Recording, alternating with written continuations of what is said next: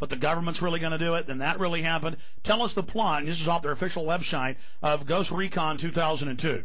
Well, yeah, this actually came out in 2001. It was released on Xbox in 2002, but the story took place in 2008. By the way, I remember reading the synopsis. Yeah. The story took place again in 2008, and it was U.S. Special Forces sent to Georgia to combat... Read the game box. They say in 2008, Russians go to combat in Ossetia, and then U.S. forces go in to help them. The exact place, the exact time, 7 years before with Tom Clancy's video game.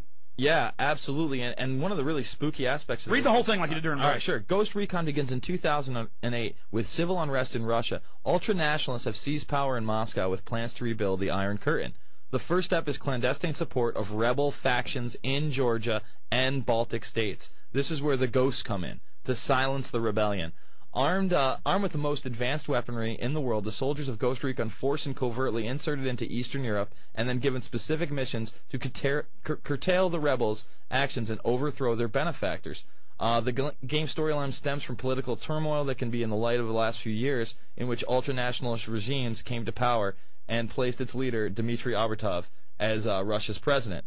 By 2007, the threat posed by Arbatov administration became clear. Russia forms an alliance called the Russian Democratic Union, which is made up of previously conquered countries of the Ukraine, Belarus, and Kazakhstan. Together they launch a campaign to revive the long-dissolved Soviet Union by taking back former Soviet republics. But in reality, this was taken from Russia. Russia has these small mini-republics, and they were the ones that were attacked. They've been there since '93 under a UN deal. So, listeners, a sneak attack Thursday by Georgian U.S.-backed military forces against Russian enclaves, thousands dead, Russian dead troops.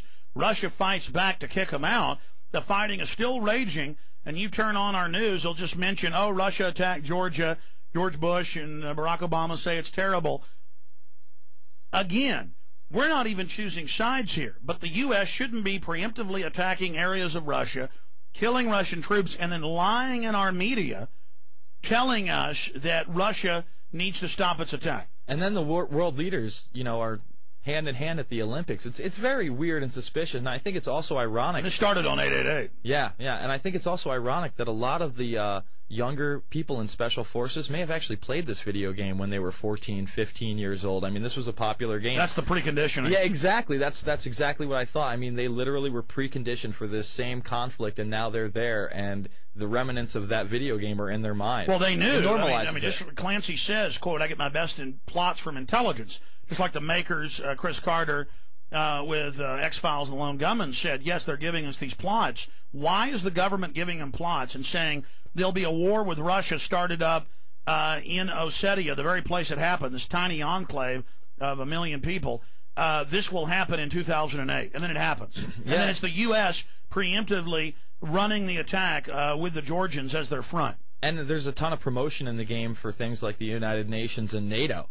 Again, promoting world government, preconditioning the populace and our military to accept that sort of thing. It's normal to them. They have been preconditioned now, Alex, for this large conflict. And let's hope the rest of the game doesn't come through, because this is a larger Russian conflict. This only spans larger. I mean, it only gets more. Well, everybody's watching in the scores of nations that ring the former Soviet Union, where NATO and the quote international community using U.S. taxpayer money, we can't just say it's the U.S. doing this, have moved in everywhere and have moved weapon systems in, missile systems, radar systems. They've been giving them tanks, helicopters, jets, and Russia continues to stay, stop it, stop it, stop it. Meanwhile, U.S. deplores Russian action in Georgian conflict. The White House said Sunday that it deplores Russian actions in the Georgia conflict as dangerous and disproportionate. We're alarmed of the situation, says James Jeffrey, U.S. President George W. Bush's deputy national security advisor, told reporters in Beijing, where the president was attending the Olympics. Jeffrey said the United States would be very, very concerned if reports around Russian ground attacks in Georgia were accurate. See, and you read that article, they just leave out that Georgia attacked them and is still attacking them. It's like, how dare Russia be involved? Now, let's not forget, at the end of the last Serb conflict, when Clinton had the Muslims out of Albania attack the Slavs in the Slavic state of Serbia fight back, the media then said that Serbia had premeditatedly attacked Kosovo, which was part of Serbia, which is ridiculous. Then there was the head of NATO General Jackson gets a call, and Wesley Clark has ordered U.S. fighter bombers to bomb Russian troops who tried to take over and landed at the airport in Pristina in Kosovo. Okay, it's back in the late 90s. And Clark had given the order to attack Russian forces with bombers. The Russians peacefully landed, took over the capital, and said, you're not going to take part of Serbia and give it to Muslims. Okay? And the crazy part about this is always, we're fighting the Muslims, we're fighting... No. They use the Muslims as the shock troops to take over country after country after country in Eastern Europe, Central Asia, the Middle East. They overthrow secular nations in the Middle East using Muslims. So it was the same story, and back under Bill Clinton, they tried to launch an attack on Russians. Folks, we don't want to go to war with Russia. Okay? I mean, I know everybody's disconnected from reality in la-la land, but this is just absolutely insane, Jason. It is absolutely insane, and before the show we were discussing motivation, and I can't help but think this is really to demonize Russia and maybe take the focus off of us as a world power in the Middle East. Maybe take the focus off of us as being the sole problem in the world. And not just that, two more, there's already two there, carrier attack groups are rampaging into the Gulf right now, according to the AP and Jerusalem Post, in a preparation to attack Iran. So it's getting Russia tied up in a conflict ahead of that. This could shape into World War III. We'll be right back.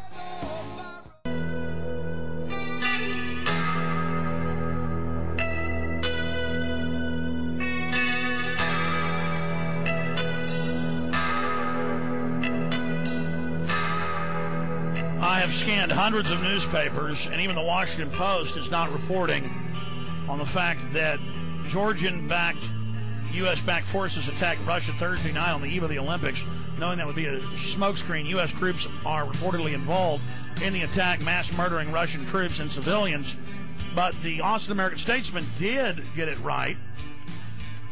They have a bunch of diversions here about an unlicensed bus carried 15 to their deaths, the Olympics.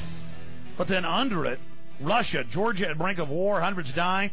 It's now over 2,000 alone in one city. This breakaway Georgian province, AP, this is today, Russia dispatched an armored column to the breakaway Georgian enclave of South Ossetia on Friday after Georgians, a U.S. ally, launched a surprise offensive against South Ossetian separatists. Witnesses said hundreds of civilians were killed. Let me read that again. Georgia launched a surprise offensive. Now remember, this is a demilitarized zone. These are areas that have always been part of Russia, two large enclaves. Nothing violent was going on. There has not been any fighting since 1992.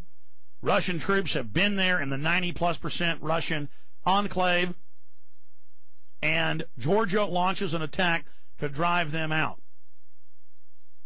Now, people are asking, what is all this about? Why is this happening? The pipeline war. Russia, Bear, goes for West Jugular. UK Daily Mail. Now, of course, BP owns that pipeline. They mention that later in the article. So, again, still a deceptive headline, like Russia went for something. That's like if you get mugged, an old lady's getting mugged and she beats the guy away from her with her cane or with her umbrella. Is the headline, old lady attacks innocent man? No, it's old lady attacks mugger. But, again, Georgia has today withdrawn its troops from the capital of South Ossetia, according to reports. And says a day after heightened international tensions, talks about the Russians trying to bomb the pipeline. Let's go ahead and take some phone calls. Before we do that, Berman's, anything else you want to add?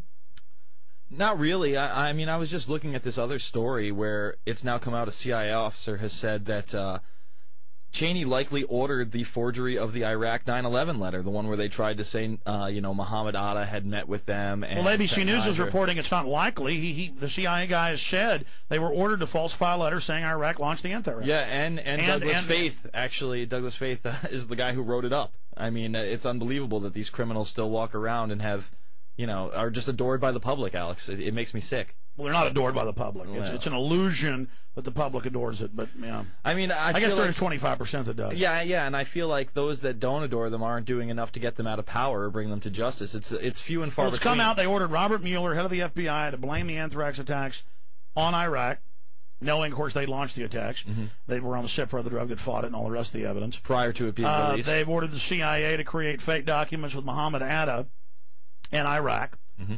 And it just comes out. I mean, it just came out in mainstream news last week that Cheney wanted to stage attacks on our ships. I mean, They're cold-blooded killers. But Alex. a lot of the public who does support this thinks they're part of the elite and they're part of the system. No, they're going to take your pension funds, your freedom, your dollar, your future, too. You're not part of the elite. This criminal group's going to hurt you as well. And don't think Barack Obama's going to save you.